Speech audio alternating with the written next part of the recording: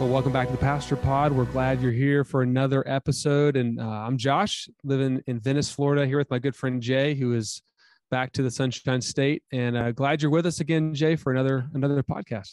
Yeah, always a fun time, especially when we jump on and we're able to carve out some time and chat and just have some open, healthy dialogue about life, about things that are happening, about ministry, about what it's like to be a pastor and things of that sort. And so, Josh, I know you and your family are getting ready for a little getaway with some family. You looking forward to that?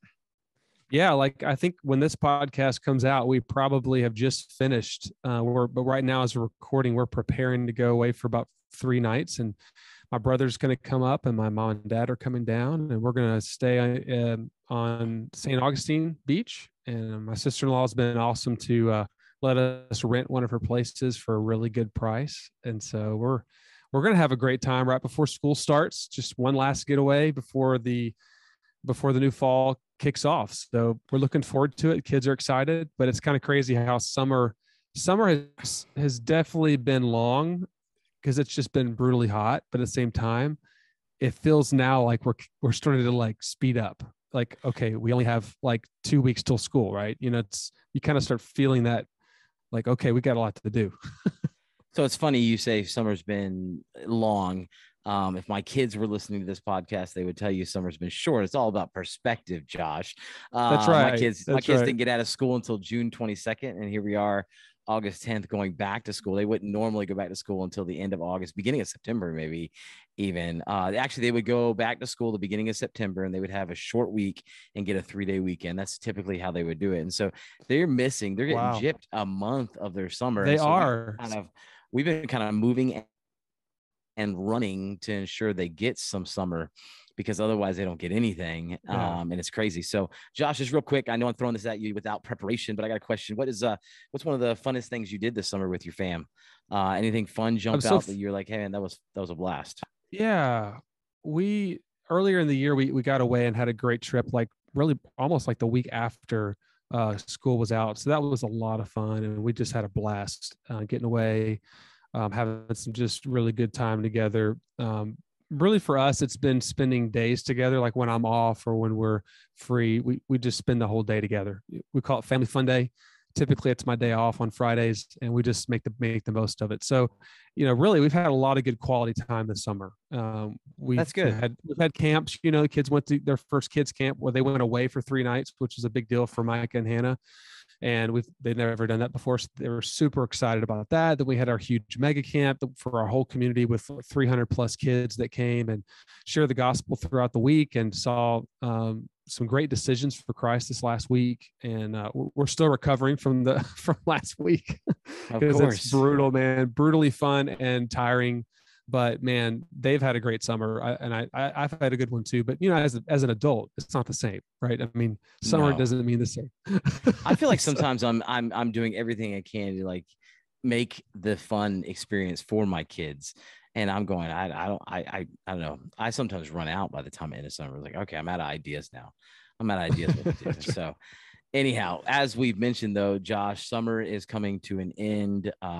Time is getting away. And before we know it, we're going to be back into our fall and school year. And whether we like it or not, naturally what happens is the clock ticks and seasons happen. And that demands and almost springboards most of our communities into a different type of rhythm. So we go, it's kind of a change of season, change of routines, change of a lot of things. And if you're in church, a lot of times what you'll notice during the summertime, you get these dips where families are on vacation, they're traveling, their kids are out of school. There's not this set thing that's holding them in one place. And so there's some freedom there. And what it leads to is thinking through, especially as pastors, we're all thinking through this concept of, okay, the fall is here. And now it's time for us to really think about how we're going to maximize what the fall looks like and maximize our time at the fall. Now, on two hands, as I'm talking through this, I'm thinking if you're listening to this and you're a pastor and you haven't thought through the fall, you're a little behind the ball. I don't want to be the bearer of bad news, but you're a little behind. it doesn't mean you can't maximize the fall, but it just means you're a little bit behind on your planning. You're a little bit behind on your going forth. And so that being said, Josh, today what we want to do is take just a short time here and think through, as a pastor, as a church, whether you're, a pastor on staff or if you just attend a church, how can you maximize this next season where families and individuals kind of get back into a rhythm of work and school and these routines? I know I'll speak first of all for my family. We've been kind of on a little bit of a break here. I purposely planned between my move and the transition to take the month of July off. Now, don't be jealous if you're sitting there going, wow, it must be nice to get a month off for vacation. Don't be jealous if you're listening. It has been a lot of work during that month of transitioning and moving and getting your stuff and finding the broken pieces and all that good stuff and learning, new ways and new territory. But I know for my family, our routine has been kind of thrown out of whack, and that could take a toll on some individuals. It could take a toll on you mentally, physically, and things like that. And so there is something to be said about routines and the healthiness that comes with routine. So we're heading back into a season of routine and things of that sort. So Josh, tell me, as a pastor, what did you think about when you were thinking through the fall, when you were thinking through planning the fall, organizing your thoughts, organizing your preaching schedule, it's kind of wide open as you and your team sat down. Cause I know it wasn't just you, it was a team concept, but what are some of the things, what are some of the, 10,000 foot view here that you thought of when you thought about, hey, how are we going to gear up and get ready for the fall? Well, I was talking to a school teacher the other day, and we always try to do something for teachers. We're planning on the first Sunday of August of giving a gift that day and praying over them and all the faculty and everyone that teaches, right? And so that's just a nice touch and a way to support them. But they mentioned that August was a bigger kickoff than January was for them as a teacher, because January, you're kind of in the middle of the year. Correct. Although it's a new year, August is almost like a bigger restart or a refresh to their schedule. And so I'm looking at August more now as really the kickoff of the year than I am January, from just different perspectives. Probably younger families, maybe not every age group, but like for teachers and kids and families, August is huge. And if people move into the area, they're trying to, they're trying to get used to the schools and the schedules and meet people. So for us, we're looking at, a sermon series to kick off August called The Bible Doesn't Say That. And we're going to have some fun with statements or phrases people say that we think are in the Bible, but aren't. And so we're going to walk through that. It's a great series to kind of speak to the different, maybe struggles or pressure points that people have during busy seasons or new times of their life. And I know for us as a family, we do love the rhythm of summer because we can have more freedom to do things. But I feel like we're filling our days, like you were saying, Jay, with things we need to do because we need to do these things to have a good summer. And so there's almost like a pressure or a stress that I felt at times. And I know that if you're a family or if you have kids, you feel like they have to have this experience or they didn't have summer. Of course, I go back to my childhood. My parents were like, go outside and you can come back at this time. If you need water, there's, the garden hose. Just go out there and play. And I know that a lot of our kids do that, but at the same time, I feel like there's more pressure we put on ourselves to fill up our calendars so that we have this perfect experience, when I think our kids need more of us as parents than they just need stuff or even to go on the trip.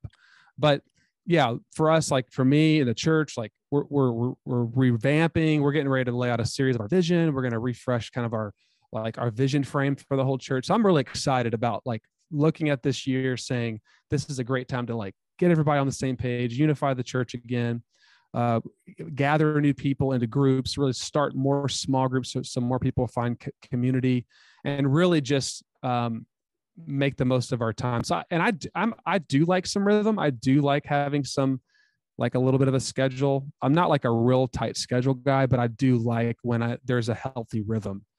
What do you think? I mean, are you a rhythm guy? Do you like chaos or you know? So I live in chaos. I do enjoy chaos. I'm a guy who, the more plates I have spinning, I think the more productive I am, the more creative I am, actually the more I get accomplished, the more plates I have going. So I do enjoy chaos, but even within the midst of chaos, there's rhythm there. There is some form of, okay, this is my weekly grind. This is what it looks like. And I believe most people by nature, we do enjoy some form of direction, some form of rhythm in life. And so as a church, this is a season, and you can talk about the seasons that go through, like people go through seasons. And as a community, chances are your community goes through seasons. I'm like you. I've always, I think for the last, 6-7 years, I've thought of as August of more of a, new season and kickoff for a year, quote unquote year, than I did even January. Even my church budget as a church planter, we didn't start until July. Our church budget started in July and ended in June. We didn't do the physical year. We had a financial year. So everything triggered around this time of year. And I think it's huge because, as you said, families are looking, I think this is what they're looking for. They're looking for some form of stability and schedule and routine. This is why your consistency of attendance is going to become more of there's going to be more of a rhythm in attendance at church. It's going to be more of a rhythm of participation at church as people are going, because again, they don't have the freedom necessarily to run off every single weekend. That can get exhausting. Get off work on Friday. I'm going to be gone Saturday and Sunday, come back late Sunday night. Then I got the kids to school. There's only so long that can go on before the kids start feeling it, because again, you have homework and things of that sort. Most people are limited in their vacation as well. So we eat up and we chew up a lot of our vacation during the summer. And so now there's this chance where, okay, I've got to earn, people are banking up now their vacation for another season. That being said, as a church, there's a real opportunity here for us to be very super intentional with how we set up the rhythm of our church. We set up how we operate. You said a couple of things that are really important that, all pastors kind of maybe even know, but maybe this is a good reminder. First and foremost, the way we teach. All right. We know that a lot of things are driven vision. A lot of things are driven by what we teach and what we're doing as a collective gathering of the community. And so this is a great time to kick off something new to teach, something fresh, something exciting. Something that's going to really, I like, what was the title of your series? What the Bible doesn't say that. The Bible doesn't say that.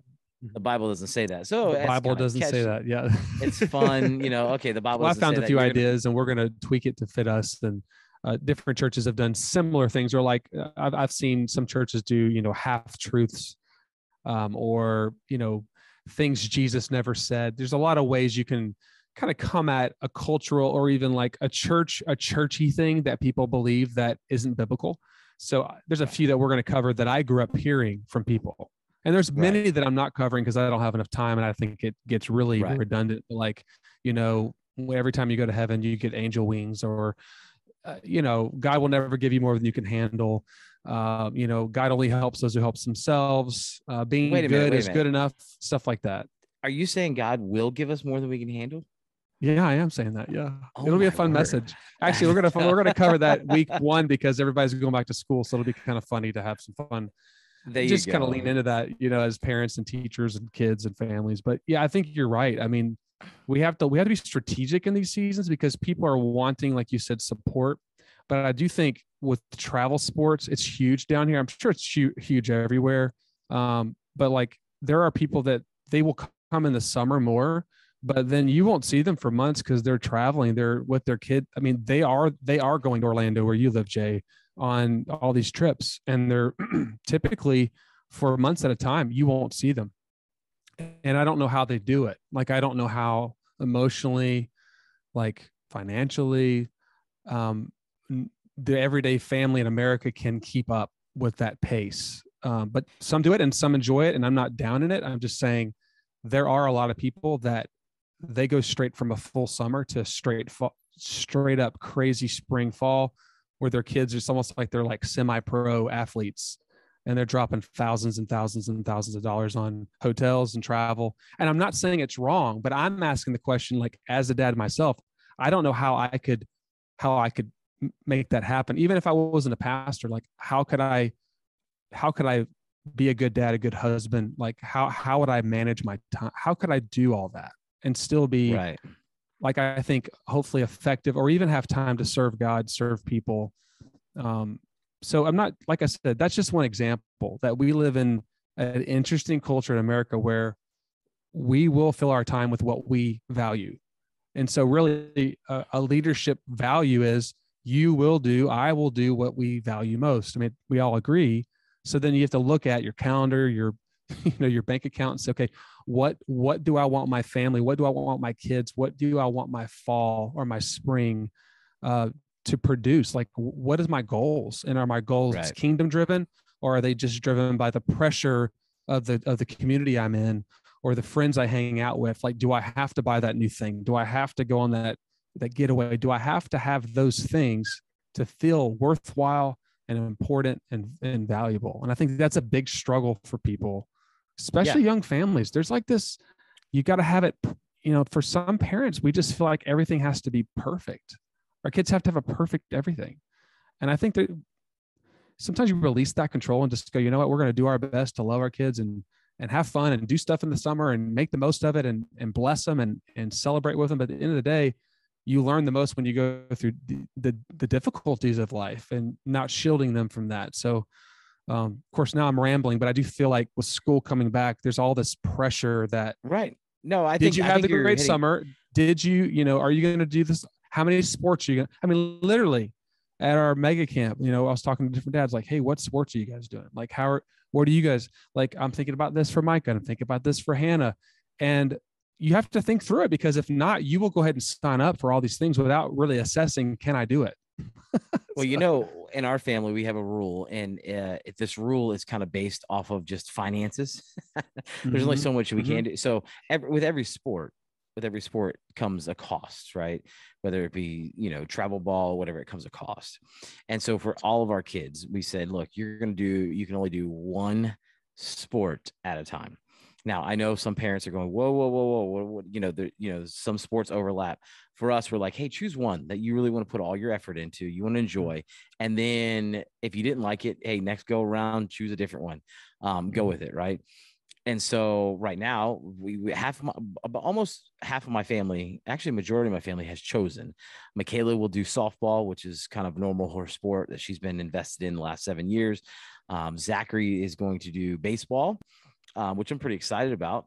He's done it once before, but he hasn't really taken, but that's what he says. Rhett is going to do T-ball. So this is his first year. He's going to get into T-ball.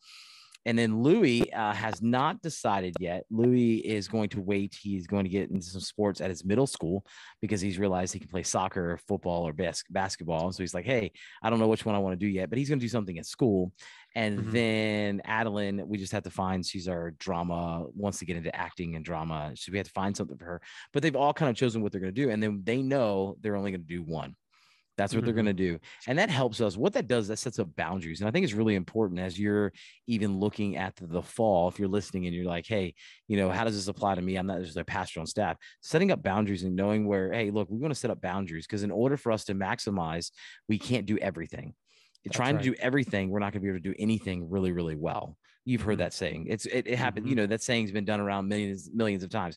But if you try to do everything, you're not going to do anything really, really well. And so set those boundaries and then set your priorities, almost setting short-term goals. We only think about goals in January timeframe, but what about goals now? You should think August, like it's restart. It's a restart of our season. The fall. What are my goals? What would I like to accomplish before Christmas? Because and again, Christmas season then gets into like almost a mini holiday season, is almost like a mini summer, because people are chaotic during that time as well, right? It's like a mini summer. And then in January, it's almost a reset for spring. It's almost another reset, right? Well, and this is what here school doesn't start till like, it is, and we don't start school till like January the 10th or something. So you have the 8th or so. It's for Florida, we have a pretty long break there, which just, I'm not complaining, but it's right. But that's what I'm getting at. This is the rhythms that you're going to naturally find in life. And so we could have this, we could replay this podcast and just remove, if we could figure out how to remove fall and just say spring, and the same podcast would apply in the spring. It's, setting boundaries and setting priorities, setting goals. What do Mm-hmm. you want to accomplish? What do you want your family, where do you want your family to grow? And here's the Mm-hmm. thing is, when you get into this, and if you're a Christ follower and you get into this idea of thinking through what kind of goals do I want to set? And if Christ is not a part of that, then there's some deeper lying Yeah. struggles and things that you Yeah. need to work through.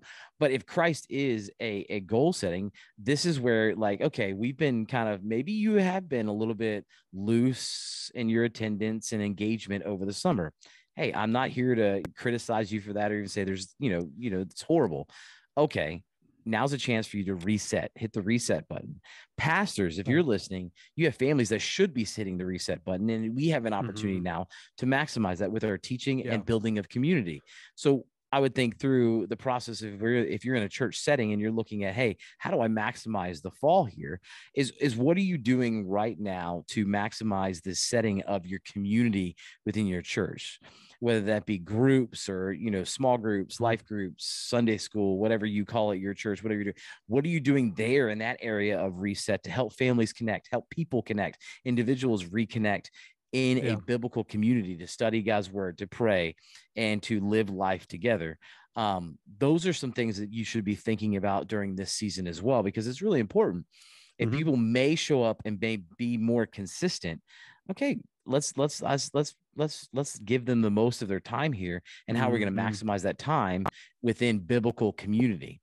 Now, hear me. What I'm not saying is you need to max out every hour of their Sunday, because we also know that biblical community is more than just a Sunday.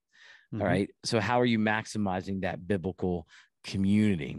Josh, there at the bridge, have you guys thought through that at all, of like, what does that community look like beyond a Sunday, especially when it comes to rethinking the fall or maximizing the fall? Have you guys thought about that? Yeah, we definitely are looking at, we need to start new groups with new leaders. And so we have, our pastor Derek and our team, we're all working together. He oversees our groups. And so we're redeveloping, training. We're looking at having a huge lunch with leaders. We're looking at who are the people that could start, that could come out of a group and start a new group. And then people that are new, that really new people are best to lead new groups. We're also looking at how do we multiply groups in a godly way, not splitting groups, not, a lot of people say, well, we're going to split it up. That never really works well. But if a group has a missionary heart to always be hospitable and welcome to people, that's huge. So we're really praying and we're asking our leaders to really be sacrificial, because we've seen growth, new people coming, but we also want to have groups available and people that are on call to like jump in and start new groups, especially where the people are coming from. And so we don't have Sunday school for adults. We have groups during the week. We have our office that we lease. We're a portable church, so we lease an office. We meet at a school on Sunday. So we typically meet in homes, at the office, coffee shops, places like that. So it's been great to see that grow, but we've got to be ready, I think, as pastors and leaders, to be proactive and not reactive. I really am praying that we'll have multiple groups begin, and we already have the people ready to go. And that's happening. But I wish that every church had, like, whatever size your church or whatever you're expecting, you have enough people that are already like tapped on the shoulder, trained, equipped to then receive those that are needing community and saying, hey, come into my house. We're gonna grow in the Lord in this season. That's, to me, a goal I have for our church, that will always be ahead of the growth. Not to say that we'll always have it planned out perfectly, but we have people that are ready, willing to open up their lives to new people. That's good. That's good. And that's just super important that we're ready for that. And that's another thing is, this preparation part is, and I said early on as we started the podcast, if you haven't thought about the fall as a pastor, you may be a little bit behind. But I want to encourage you for a minute, because again, you may be a little bit behind, but there are things you can do starting today. You can get and connect with your team leaders, whoever they may be, whatever size church you're at. Some of you may be staff. You may have staff. Others, you may have, people who are just on a, volunteer team leaders. Connect with them, talk with them, begin having that conversation. You've got a couple weeks now still before, or maybe when this podcast goes, it's only going to be about a week, but take some time and spend some time praying through that and beginning to try to maybe play a little catch up when it comes to preparing for the fall. But really, bottom line is, I think what we're wanting to encourage everyone with this podcast is, listen, we're entering into a new season. It's a season that can be maximized. You can take advantage of every last bit of what is being thrown at you, because naturally what's going to happen in this rhythm of life is people are going to be, maybe engaging more, attending more. And if you're ready and you're willing to step in and say, hey, what can we do? How can we meet people where they are at and help them to take that next step of faith? That's how you continue to grow your church. That's how you continue to connect with people. And this is a great season to do that in. So Josh, I think that's really where I come from. That's really the big picture of what this next season represents and what it looks like as people are re-engaging in the church. You got any final words? Any thoughts? I would add I would challenge the pastors, and I'm speaking this to myself, to then challenge your people to pray, invest, invite, reach out to people that are hurting, that need a church, that are not connected in a local church in your area. Train them, pray with them, invite them to really have a heart for their community this fall, because I think we're hopefully getting past the 14th wave of COVID or whatever wave we're on. Right. And regardless of that, we have people that really, really, really, really need community. I had a really awesome guy the other day tell me that him and his wife have really struggled because they haven't found community in a little over a year, and they're in our area, but we hadn't had a chance to meet them or whatever. But just how much they missed it and how much they need it. And, it kind of hit me again, just how important we need to be in community. And isolation is where the enemy attacks, where you feel discouraged and depressed and we don't carry each other's burdens. And so we're praying, and I pray that you're praying as well in your church, and whether you are a pastor or you volunteer, or you're a leader in your church, who are you personally praying for, investing in? Whether it's a neighbor, a coworker, people that you're going to go to school with, the kid, who your kids go to school with, who are the people that God you already know or that will come along that desperately need life change through Christ. And I'd really pray that we would all have a heart that's receptive, hospitable, and open to say, man, I'm opening my life up to new people this fall, and I want God to use me to welcome them, connect them. And I'm willing to serve. I'm willing to, and I'll say this, the Bible says, seek first the kingdom of God and his righteousness, and all these things will be added unto you. So I would say above all, Jay, I think we've kind of hit this off and on today, is prioritize your priorities. Like, ask the question this fall, is what I'm focused on, is what I'm filling my calendar up, is what I'm spending my money on, is it number one above and beyond the kingdom of God and building it? Or is it just trying to just make it and trying to just pack as much stuff as I can in so that somehow I can have this perfect school fall for my family, and hopefully we can do all those things and check all the boxes. And if we can do all that, then we'll be happy. Then we'll be content. Then we'll be at peace. And really what I'm learning, mostly through mistakes, is I don't find that by being busier. It's find more by being relational, being at peace, spending more dedicated time with my Heavenly Father, and then serving others. So those are just a few many thoughts here at the end, Jay. But that's good. No, that's good. That's good. And we'd love to hear from you. Maybe you've got some thoughts on what you're doing this fall. Love to hear from you. So drop those in an email to us. You can email us at thepastorpod@gmail.com. Connect with us on social media. We're on Instagram and Twitter and Facebook and all those things. And again, our prayer, Josh and I, as we're praying through this, and we're asking God to really give you, empower you to be the leader that, he's called you to be in your community and in your church.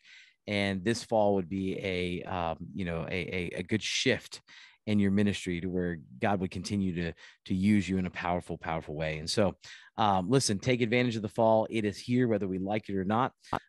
So take advantage of it. But from Josh and myself here at the Pastor Pod, we thank you for, again, diving in and jumping into a good conversation with us this week. And we hope to see you back next week. Have a great weekend.